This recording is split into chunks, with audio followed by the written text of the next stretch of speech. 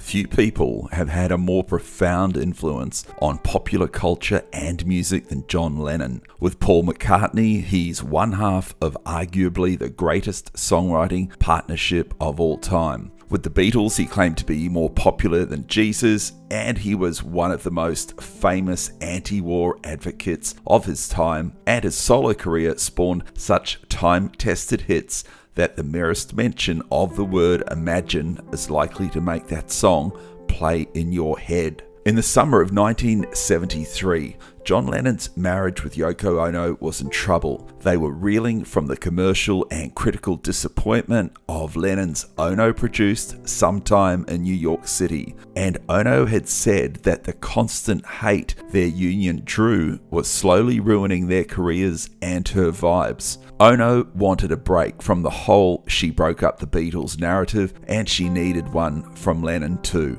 Her solution? She set Lennon up with a mistress. To label a period of 18 months a lost weekend seems a stretch to many, but to John Lennon it marked a time of intense creativity, outrageous behaviour, a musical reunion with Paul McCartney, and the breakup and reconciliation of his relationship with Yoko Ono.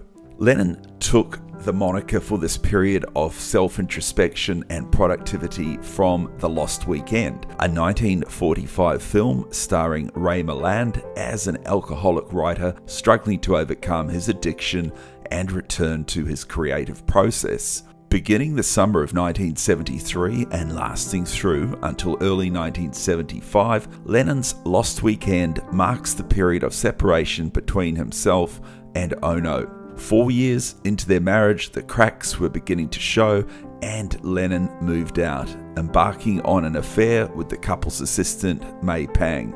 Lennon and Pang split their time between Pang's New York City apartment and a house they rented in Los Angeles. Ono described what she felt during those days. "I was very aware that we were ruining each other's careers, and I was hated, and John was hated because of me," she said. By 1973, she felt smothered. "I started to notice that he became a little restless, so I thought it's better to give him a rest and me a rest." So she basically gave her blessing to John's affair. May Pang was a very intelligent, attractive woman and extremely efficient. "I thought they'd be okay," Ono said, but it wasn't that simple. Unfortunately, Lennon's vision of the affair was overindulgent, to say the least. The musician and Pang eloped to Los Angeles, where the suddenly wife-free Lennon started exercising all his bad habits, drinking heavily and generally going all or almost 2 years before he and Ono decided to start anew in 1975. While the musician did finish no less than 3 albums during this time, known as The Lost Weekend, the creative process was usually booze-filled and bizarre. Away from Ono, Lennon began drinking heavily and abusing drugs. In LA, he teamed up with producer Phil Spector to record an album of rock standards that had inspired him. The guys were all drinking, and John was being one of the guys, Pang said in 2009. "Everyone was as blitzed as he was. One of the bass players got into a car wreck, and we got kicked out of A&M Studios when someone threw a bottle of liquor down the console." Phil Spector was an American record producer, musician, and songwriter who is best known for his innovative recording practices and his sound and entrepreneurship in the 1960s, followed decades later by his 2 trials and convictions for murder in the 2000s. Spector developed the Wall of Sound, a production style that he described as a Wagnerian approach to rock and roll. He was regarded as one of the most influential figures in pop music history and one of the most successful producers of the 1960s. Spector would also routinely arrive late to the studio, high on amyl nitrate, wearing elaborate costumes, one night a surgeon, the next a karate expert, with an ever-present pistol tucked in a hip holster. One night for a prank, Spector fired the gun in the control room inches from the former Beatles' ear. An enraged Lennon yelled, "Phil, if you're going to kill me, but don't mess with my ears, I need 'em." Another time, Spector pulled his gun and chased Lennon through the hallways of the studio, screaming threats. When Spector later disappeared with the master tapes, Lennon's label Capitol Records had to buy them back for $90,000. The rock and roll album, which Lennon called Jinxed, finally came out in 1975. Lennon later said of Spector, "I'm fond of his work a lot. His personality, I'm not crazy about." Hey, if you're enjoying this video, make sure you give it a like and subscribe to remember this if you haven't already. Click the bell icon to stay updated on all of our latest content. On March the 12th, 1974, Lennon and his drinking buddy, singer-songwriter Harry Nilsson, were tossed out of the iconic Troubadour Rock Club in West Hollywood for heckling comedians the Smothers Brothers. "I got drunk and shouted," Lennon reportedly recalled of the incident. "It was my first night on Brandy Alexander's.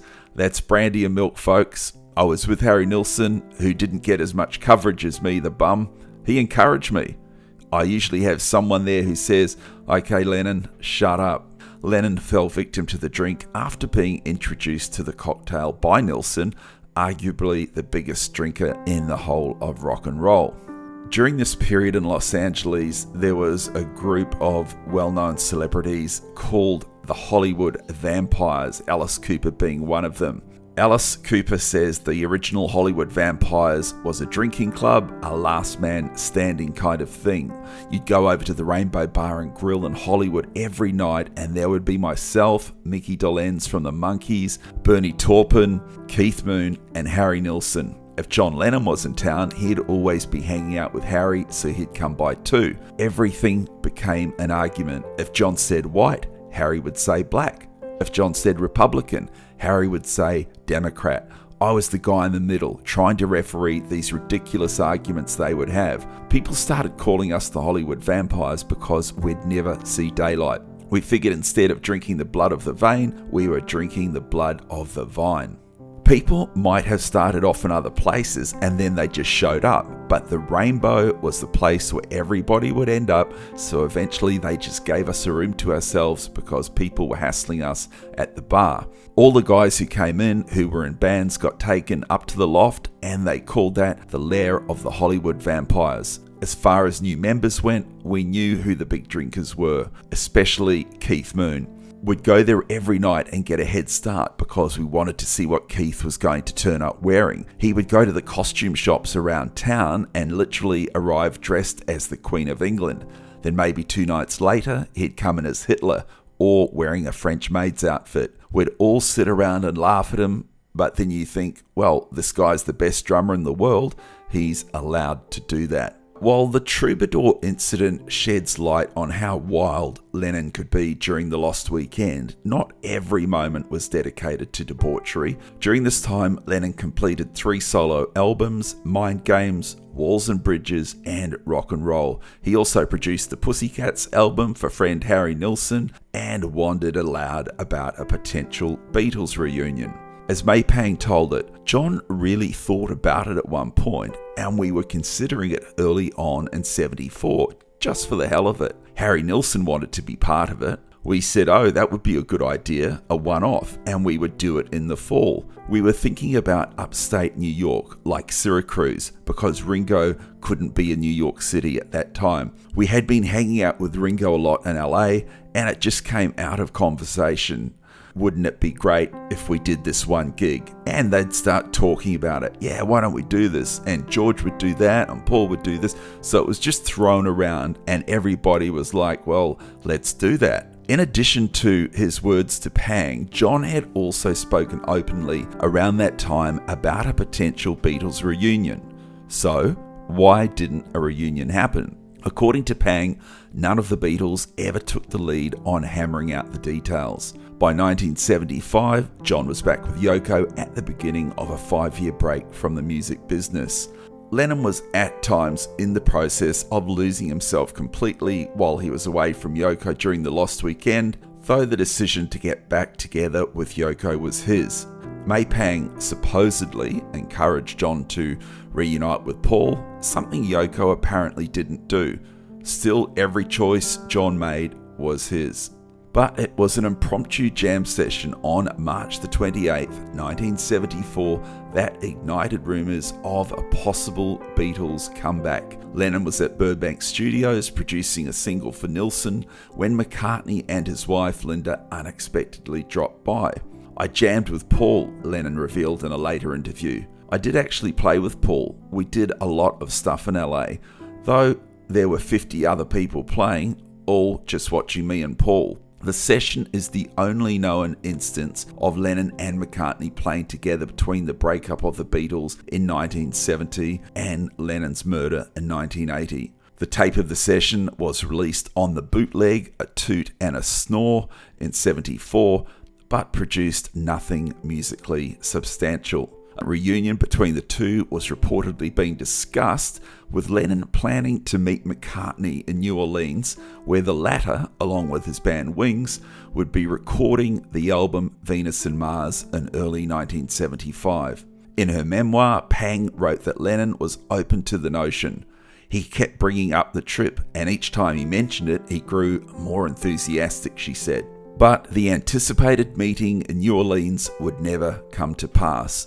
Around the same time, Ono had talked to Lennon, requesting he visit their apartment at the Dakota in New York regarding a treatment she thought would end his nicotine addiction. Lennon, who said he spoke with Ono almost daily during his Lost Weekend, begged to be allowed to return home, would remain with his wife from then on. Their son Sean would be born in October 1975. Explaining their decision to reunite, Ono told Playboy in a joint interview with Lennon in 1980 that it slowly started to dawn on me that John was not the trouble at all. John was a fine person. It was society that had become too much. We laugh about it now, but we started dating again. I wanted to be sure. I'm thankful for John's intelligence, that he was intelligent enough to know that this was the only way that we could save our marriage. Not because we didn't love each other, but because it was getting too much for me. For Lennon, it was about reordering priorities, with the focus now being on the family, especially with a new baby on the way. The number one priority is her and the family, he told Playboy. Everything else revolved around that. Taking on the role of house husband, Lennon focused on family and took a 5-year hiatus from the music industry. In October 1980, he released the single Just Like Starting Over ahead of the November release of his and Yono's album Double Fantasy, which at the time received mostly negative critiques. It would be Lennon's last studio album before his death the following month.